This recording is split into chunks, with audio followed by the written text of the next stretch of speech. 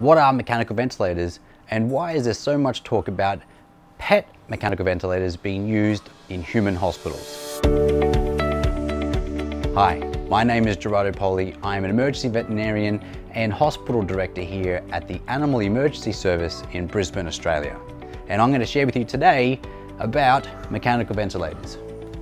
So first of all, before talking about what this machine does, I thought I would share with you about how your lungs work.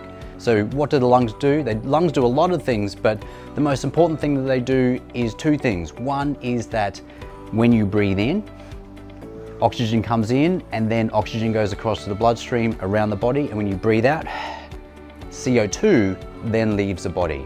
So oxygen in and out. And to ventilate means to move air, to refresh air.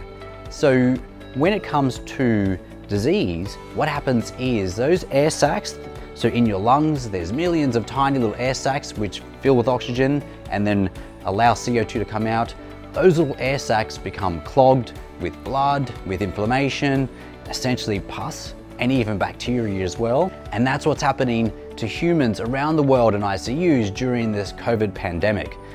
The COVID virus gets into the lungs and essentially causes inflammation, fluid accumulation, blood, pus, bacteria comes in, and then the lungs are diseased and these little air sacs get clogged. And oxygen can't go in there or can't get across into the bloodstream, and CO2 is difficult to come back out. So what these mechanical ventilators do is they forcibly push air into the lungs, open up the little air sacs, and they also deliver oxygen levels at a higher amount than what we're breathing in now.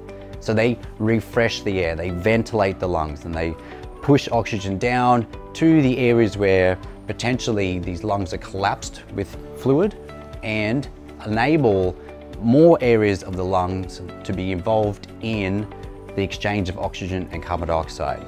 So what we got here is a mechanical ventilator, and this mechanical ventilator came from a human ICU only like 2 years ago.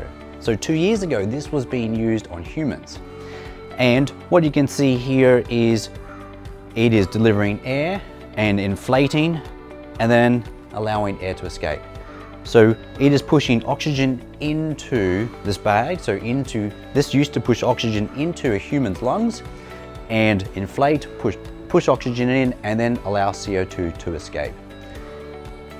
This mechanical ventilator probably saved dozens of humans' lives during its lifetime in ICU hospitals. And we get them at the end and we use them for pets. So what veterinary hospitals around Australia have done is that they have registered their machines with the local health departments so that if they are ever needed during this COVID pandemic, then they know where they are and they know where to get them. But what would happen is that they would all go through intensive servicing and then sterilization and so forth. It's not like as if they're going to take this machine out of this building here and go straight to a hospital to be used right away. They will go through the process to make sure it's safe again for humans.